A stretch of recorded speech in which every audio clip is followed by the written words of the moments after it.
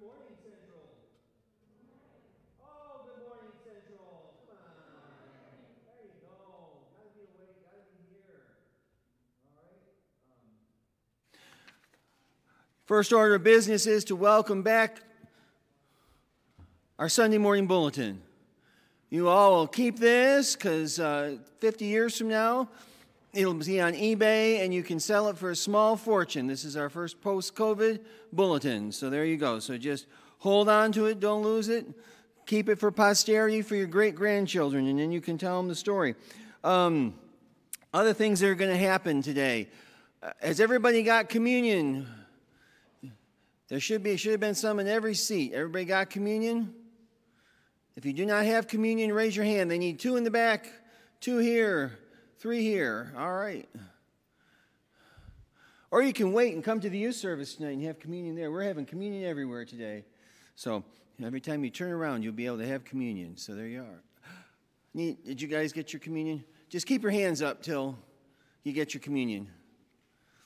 Also, Bill and Ronan, we're going to do the doxology today after the offering. So when you get all set, just hang on back there and come on down when we play the doxology. So the doxology returns today. I don't know if that makes us, I don't know if that'll increase our market share on YouTube, if more people will like us, click on us, if because we have the doxology or not, but we're going to bring it back. So there you go. Other announcements. Youth service this evening. Ms. Shrewsbury is speaking, and our special music is Lauren. Oh, you moved on me. There you go. All right. You're here. I'm not going to ask because they're sitting back by the back door. They've done this once already. I can tell. All righty. So and that's going to be kind of fun. So tomorrow morning is men's prayer breakfast. 12 hours later is women's Bible study. You are still invited to come if you are ready. Well, there you are. You all ready for tonight, Miss Shrewsbury? All right. All right.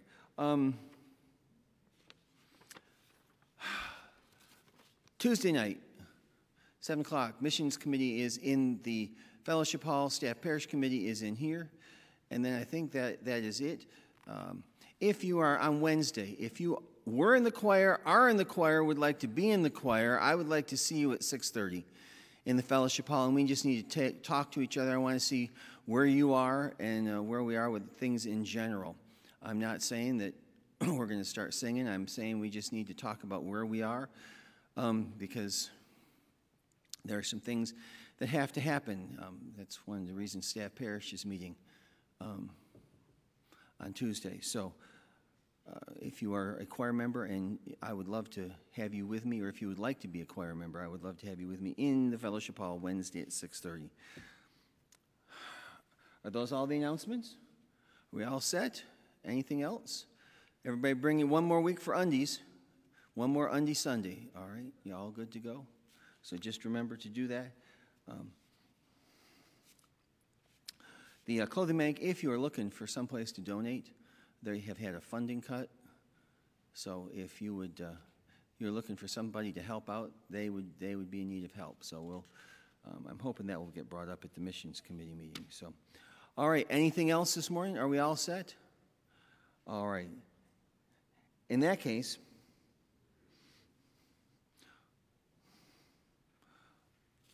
I'm sorry, I've got the contemporary worship. They look alike, so I flipped my bulletin over. So there we go. All right, so if we would stand for our opening hymn, first 3 verses of "Oh, for a Thousand Tongues to Sing." Go ahead, David.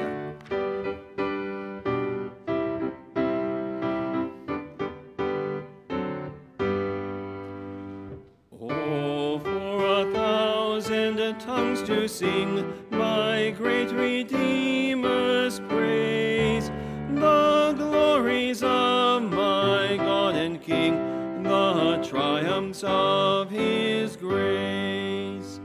My gracious Master and my God, assist me to proclaim, to spread through all the earth abroad the honors of thy name.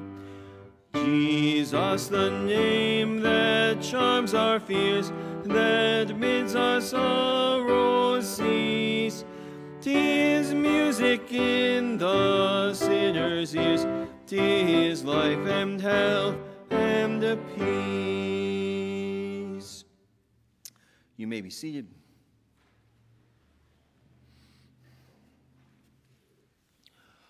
All right, if you all would keep me in your prayers, I'm going to start making phone calls, and we are going to start seeing if who's vaccinated, who's not vaccinated.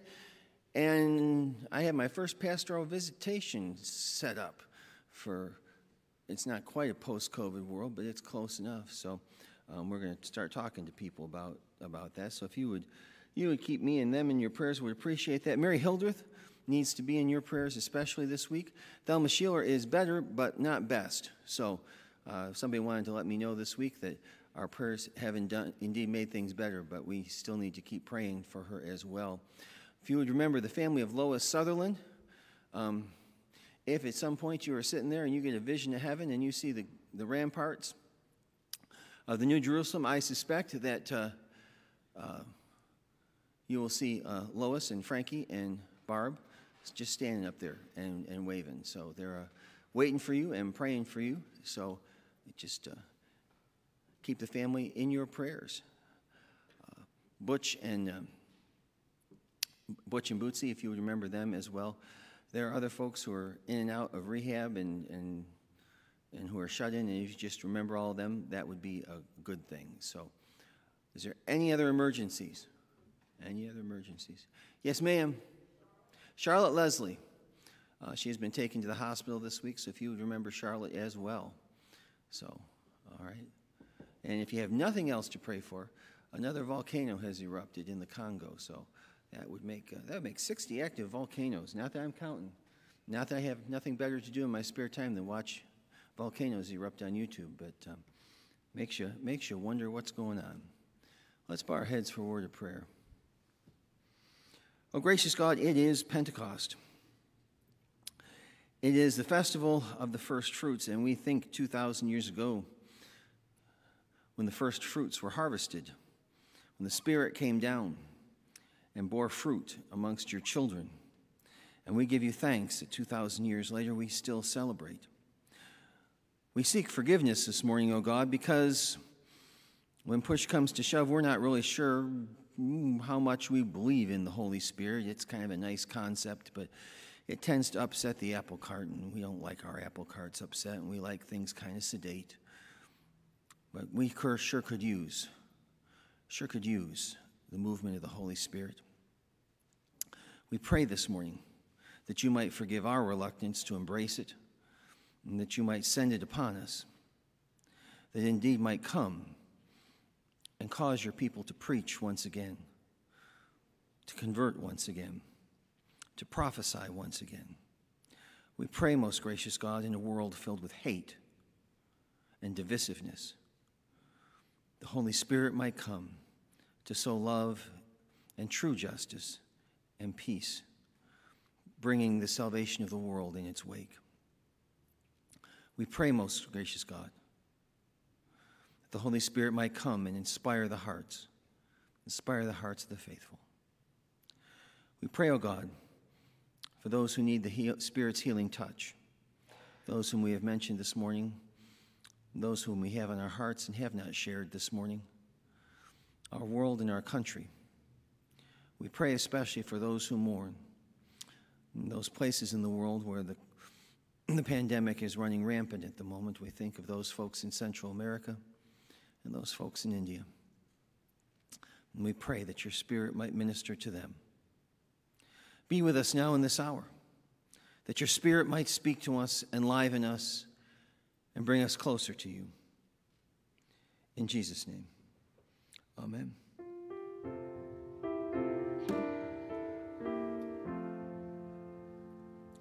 Turn your eyes upon Jesus, look full in his face, and the thing of the earth will grow strangely dim in the light of his glory and grace. All right, Lauren's ready to come help us fly away this morning.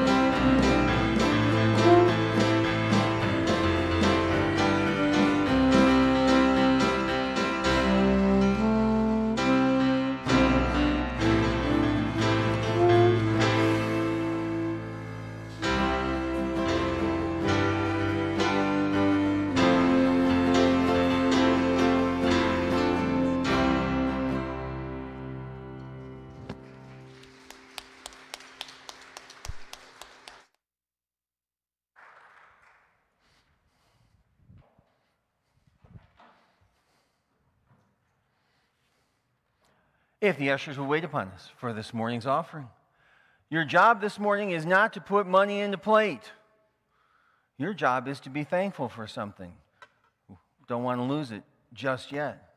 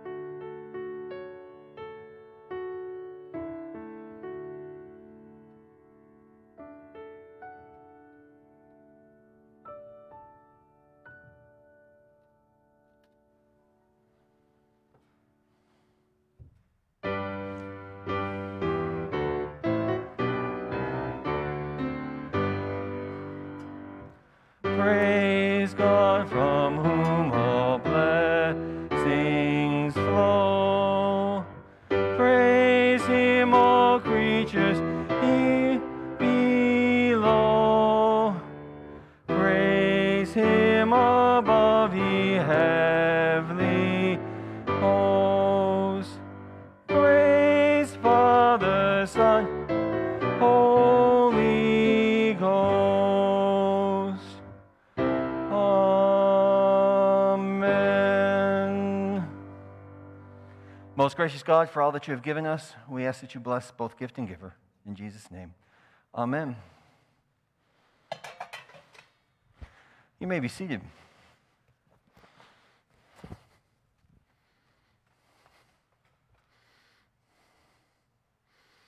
I was in a panic. I couldn't find my mask. I was going to be stuck up here without it till next week.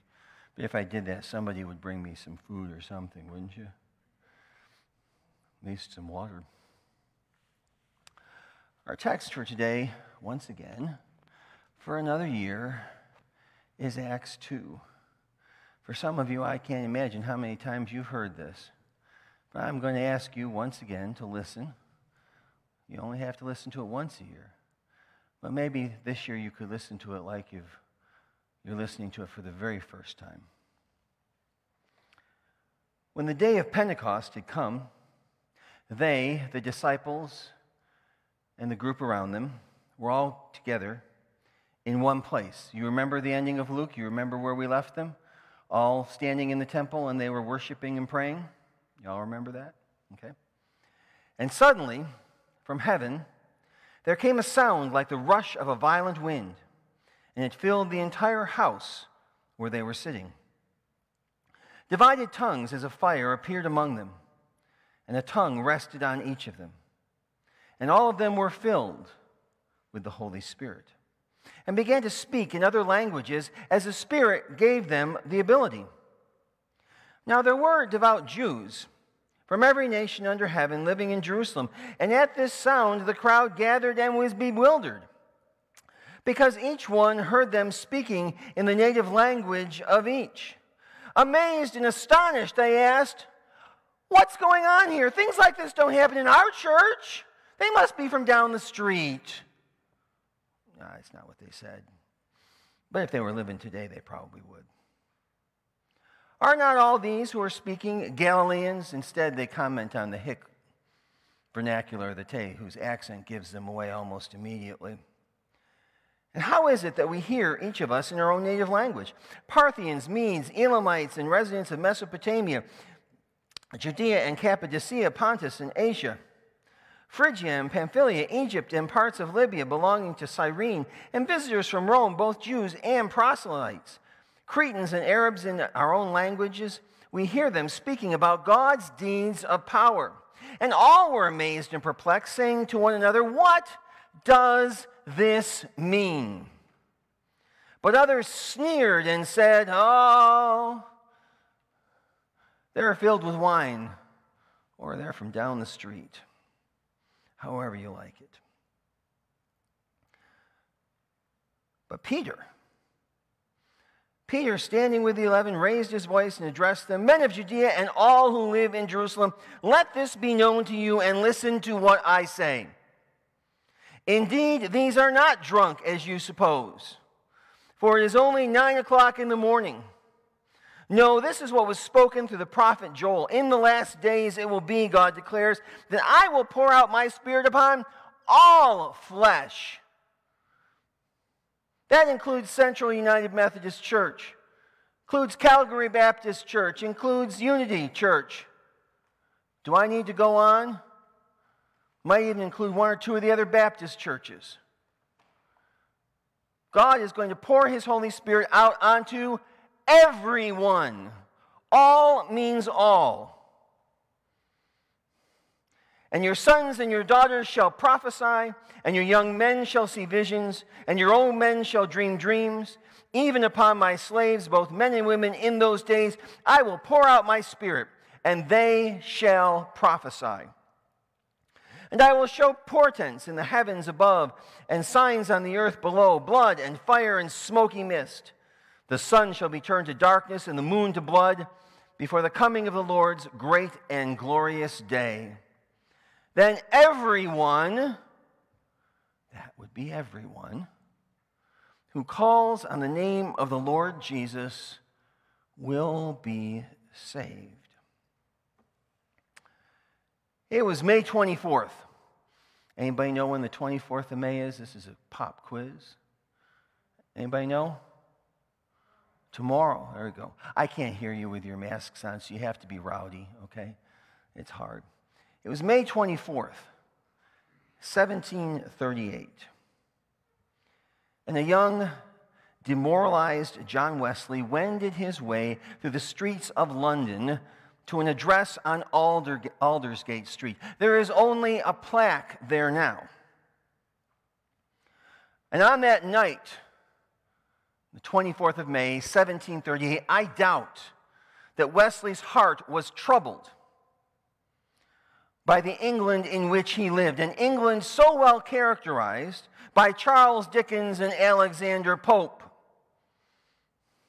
It was an England with a huge gap between the haves and the have-nots, the rich and powerful, gathered in the corridors of powers and, my friends, in the backs of churches and in Sunday school rooms, discussing how they all might make great their advantage. They sat in their salons and complained about the working conditions, the women in the sweatshops and the children in the mines and the lack of people being educated and no children in schools. And like Ebenezer Scrooge, they did little to nothing to remedy the situation. Talk was good enough.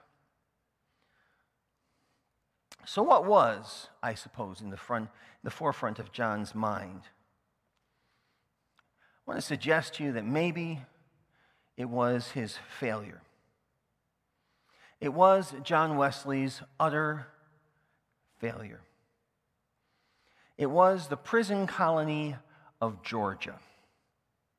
I will make no prison colony of Georgia jokes this morning, but just know that we all could.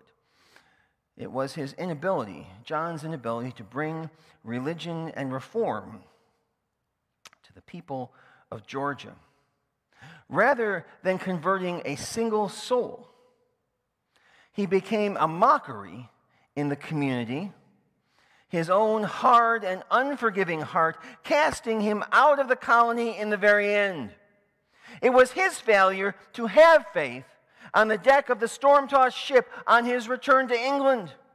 The Moravians, one of those small, teeny-weeny little principalities that made up most of Germany prior to World War I, before Bismarck got done with them. Just as little itty principalities, people from Moravia. They prayed and they sang and they put their trust in God. While John Wesley, in fear and sickness, cowered in the hold of the ship. It is said that when crisis occurs, your true theology will shine forth.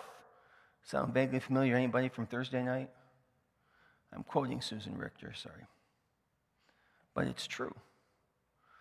When crisis hits, you find out what people really believe. And John Wesley was in the hold of the ship. And then there were the words of Peter Bowler when the storm was over. John Wesley came to him and wanted to know, how on earth could you, in the middle of a storm, pray and sing and trust in God when the ship could have been coming apart at the seams? How could you do that? And Peter Bowler's response to him saw exactly what John Wesley did not have. And maybe the words were impudent, maybe they were insulting, but they were his words nonetheless. Preach faith, Mr. Wesley, preach faith until you have faith. And John Wesley knew that it was true. See, John Wesley had works. He was a good guy. But he didn't have faith.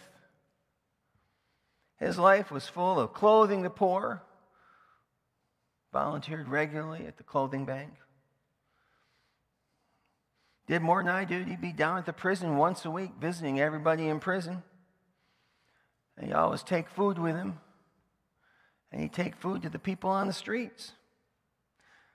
By everyone's reckoning, John Wesley was a good man. Why, he'd even gone as a missionary to that wild and woolly colony of Georgia filled with prisoners, wanton criminals. What more could God ask of a man? What more did God want? So John sat in Aldersgate Street. I don't know if it was a pew or a bench or a chair. I do know that his heart was troubled beyond words.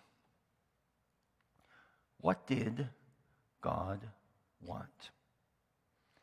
And then there were words from a German-speaking preacher, from a German-speaking commentary, Luther's commentary on Galatians.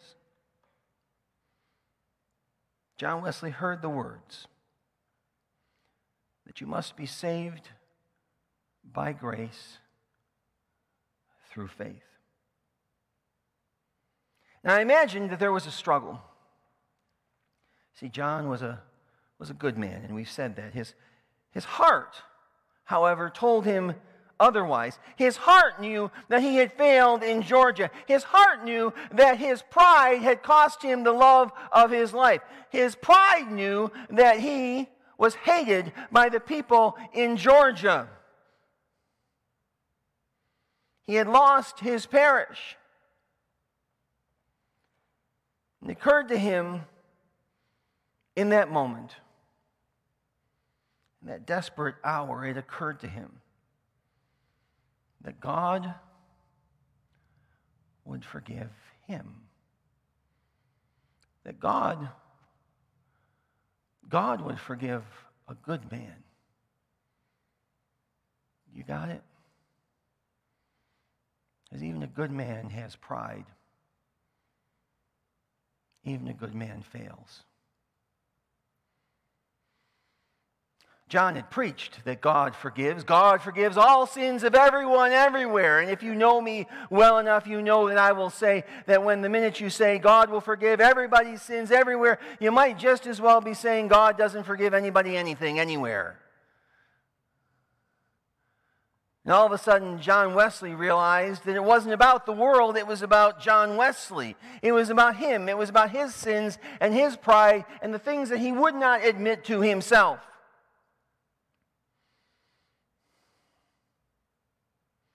All he had to do was reach out and trust. And in that moment, Wesley said his heart was strangely warmed. Its heart was strangely warmed. That's not exactly the testimony of the Holy Spirit we are looking for today, is it? That his heart was strangely warmed. And yet, through the work of the Holy Spirit on that night, the embers of his faith began to burn more brightly. And with the salvation that Wesley claimed on that night, and the Holy Spirit coursing through his life, came assurance. And with that assurance came a fire that could not be quenched. The Spirit would move Wesley over 250,000 miles on horseback. Y'all sleeping? Yeah, because you never rode horseback. You imagine, I can't make it a half hour on horseback, and things start to hurt that shouldn't hurt. 250,000 miles on horseback, and 44,000 sermons. Barely get through 2 on a Sunday. Can you imagine? 44,000? 44,000. But the flames of the Spirit jumped from one person to another until the fire of holiness raged across all of England, burning in the campfires of thousands of small groups that met every week to study the Bible and to pray and to lift each other up and to hold each other accountable and to listen for the Word of God and the Spirit of God to move in their lives as it overtook all of England. Nothing was more important to those first Methodists than to gather in their group every week and to pray and wait for the Holy Spirit and to be sent out into the world. Nothing. We can't even get our kids to baseball practice on time.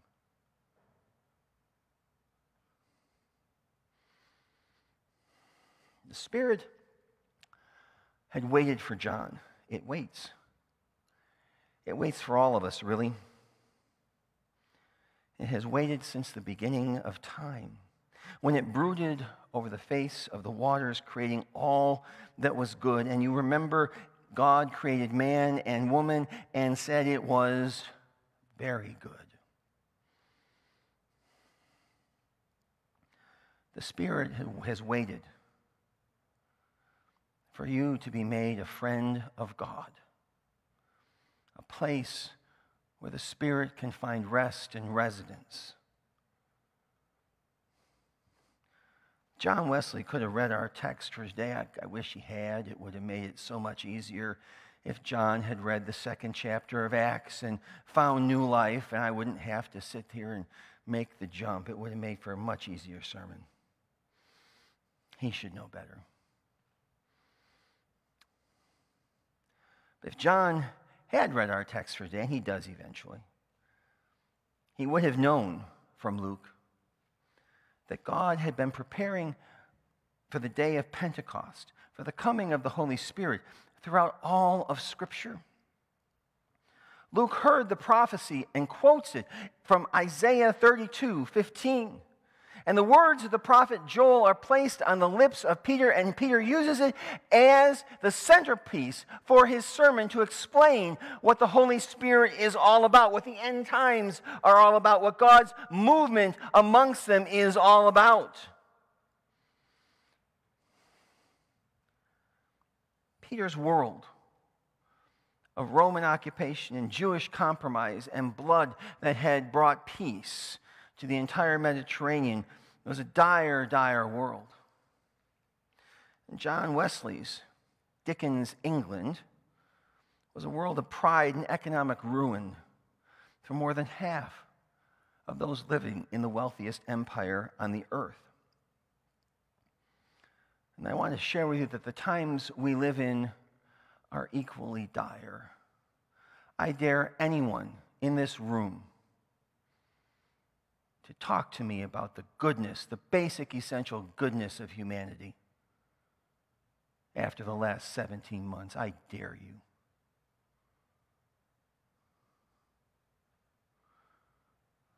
Jesus was right. We are a broken and we are a fallen people. 30,000 churches. 30,000 churches will not reopen post-COVID. You wrap your head around that. 30,000 churches. Having gone through pandemic and riot and rockets and all the things that have gone on and are going on, 9 out of 10 people still do not darken the door of a church. And hate runs rampant, lecturing us on economic equality while buying its own mansions. My friends, pride is the byword of the day. These are dire times. And I look out across the world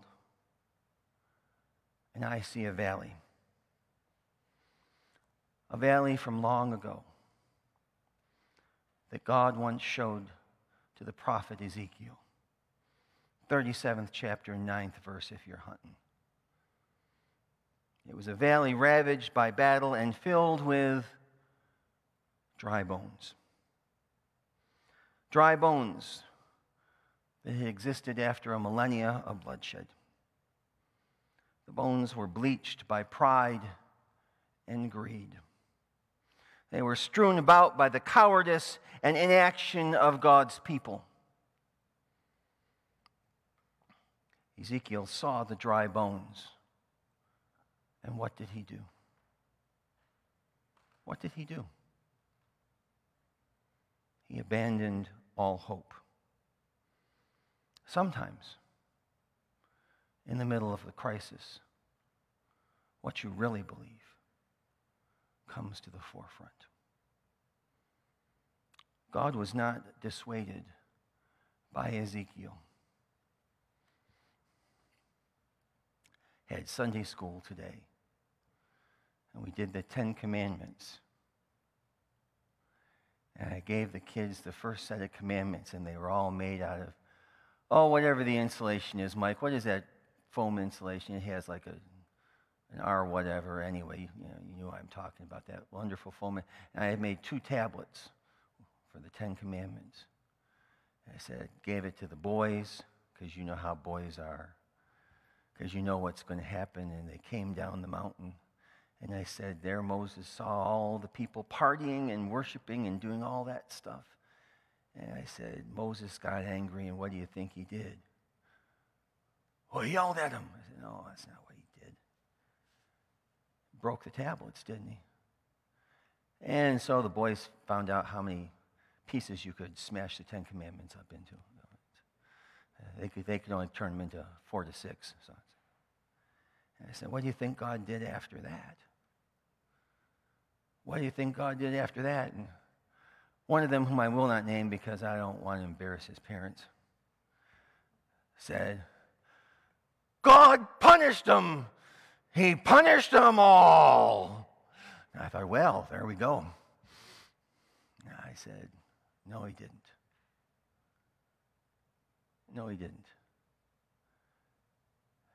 Went up the mountain, and he and God had a chat. And he came back down, and you know what he came back down with? Another piece of foam insulation cut into 10 Commandments and said, we're going to try this again. We're going to try this again.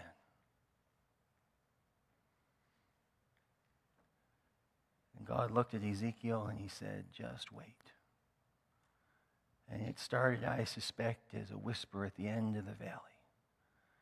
And you could hear the Spirit rustle, and you could watch it move across the valley. And it picked up steam, and it picked up dust, and all of a sudden you could see one bone beginning to hook onto another, and sinews connecting legs and muscles and feet and hands. And finally, skin wrapping itself around the lives that had been formed in the people who now stood in that valley. And God said to Ezekiel, what do you see? What do you see? What do you see? My friends, Ezekiel could only hope. Could only hope for what we see. The Holy Spirit descended from heaven, and it consumed all that it touched in a way no one would ever forget. On that first Pentecost, the Holy Spirit birthed prophecy from the people. Mission that would span the globe and reach over 3 billion people. I didn't say 3,000. I didn't say 3 million. I said 3 billion. Do you comprehend 3 billion? Because I don't. I don't know what that means, that 3 billion people have been reached for Jesus Christ. 3 billion. The Spirit would convert not just a nation, but a world. A world that would not stay contained in the borders of Jerusalem. The Holy Spirit would bring on its wings the salvation of our God a worldwide Christian movement. Do you realize that the sun never sets on not the British Empire, The sun never sets on the United Methodist Church. Did you ever think about that? That you are not the only ones. There are Methodists in Africa and Indonesia, Micronesia, a little place called Papua New Guinea. Imagine that. There are United Methodists and Christians all across the globe. And we throw up our hands and say, oh, woe is me. How can I go on? God has gone on. And who you were is who you will be. So I want to ask you this morning, how do you feel? Hate that question. How does that make you feel? Who cares? I always want to know what you think. But this morning it's appropriate. I really am going to ask you, how do you feel? Because after 17 months of lockdown and some of the most hateful behavior I have seen in my lifetime, do you feel like the dry bones in Ezekiel's vision? Or is this the day of Pentecost? Which will it be? Which will it be? How do you feel? How do you feel? At the end of a pandemic, at the end of riots and violence and rockets and quarantine, how do you feel? Anybody see the Wrath of Khan? Anybody have a clue what I'm talking about when I talk about James T. Kirk and the Starship Enterprise, and not the Jar Jar Abrams version, but the original version in the movie, the second movie that I waited my entire childhood for. The real Star Trek movie when it came out. And it's the very end of the movie. And the whole movie, Jim Kirk has been complaining about being old. And I get it, because he and I were probably about the same age. Probably he's a little bit older than I am. But this is the age when you start, okay? You start complaining. You know how it goes. Oh, this hurts. Oh, that hurts. Oh, I had one of my friends, and he said to me, he said, Don, he's still in New York, and he said, Don, you remember how we used to sit around and make fun of all those ministers who get together at annual conference, and they talk about all their aches and their pains and their surgeries, and we laugh at them. And he said, guess what I did at annual conference this year? It's me. And it all started with Jim Kirk getting bifocals, you know, and him complaining that he was old. And by the end of the movie, he had lost his best friend. That'd be Spock, for those of you who aren't real familiar with the movie. He was about to lose his son, discovered he missed his entire son's childhood, didn't even know he had a son. And they stand there in front of the view screen of the Enterprise, right? And the Genesis project has exploded, and they watch a new planet being born, a new solar system. And Bones turns to Kirk and he says, how do you feel? How do you feel? And after all that, Jim Kirk says, young. I feel young as the day was new. How do you feel this morning? How do you feel? The Spirit broods even now over this church and this community and this world, and it waits. And the question this morning is, will you let it rest on you and knit you back together? Will you let the Spirit fill you and follow where it leads? My friends, the answer to the bad news that we have seen for the last year and a half is the good news of Jesus Christ. And God sent the Holy Spirit to each and every one of you that you might proclaim the good news in the midst of bad news. And I'm afraid I'm afraid you're going to have to pray for faith until you have faith, right? You are going to have to pray for the Spirit until you have the Spirit.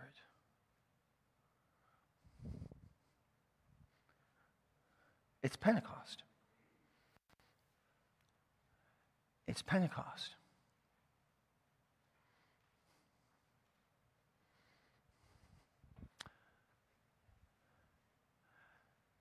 When the Hebrides revival broke out, there was a group of men, and they were praying, and the women were in the church, and they were worshiping. And I've told you this story before, but that young man who couldn't have been more than somewhere between 13 and 16 threw himself on the floor, and he said, God, forgive me. Do not let my sins stand in between the work of your Spirit and this community. So I want to say to you this morning that your sins are forgiven. We're going to try that, and then you're going to say back to me, in the name of Jesus Christ, your sins are forgiven. Say that with me, because we didn't do so good at the first service here. Say that with me. In the name of Jesus Christ, your sins are forgiven. If you want to look at me, you can. God knows I have sins that need to be forgiven. Okay? But you can look at anybody, because you give that to everybody. That our sins might not stand in the way of the movement of the Spirit. So this morning, in the name of Jesus Christ, your sins are forgiven. In the name. On the night in which Jesus was betrayed, he took bread and he blessed it and he broke it and he gave it to his disciples. And he said, take and eat. This is my body which is broken for you. Likewise, after dinner, he took the cup and he blessed it and he gave it to his disciples and he said, this is my blood, the blood of the new covenant which is shed for you. We give thanks to God the Father, God the Son, but mostly today for the gift of the Holy Spirit, that it may come and rest upon you and empower you and move you to do the most amazing things. Take now and eat the body and the blood of Christ, that by the gift of the Holy Spirit you may be empowered.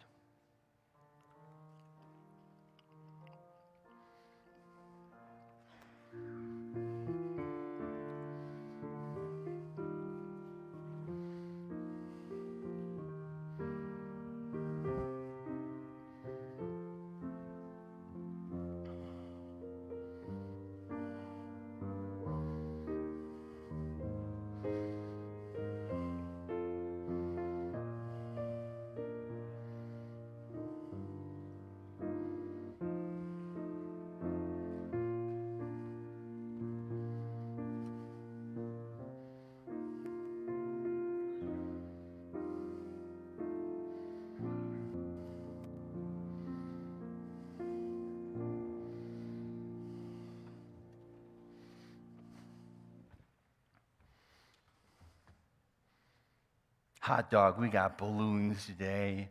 I love balloons on Pentecost because it should be a party. Would you stand for our closing hymn? Number 404.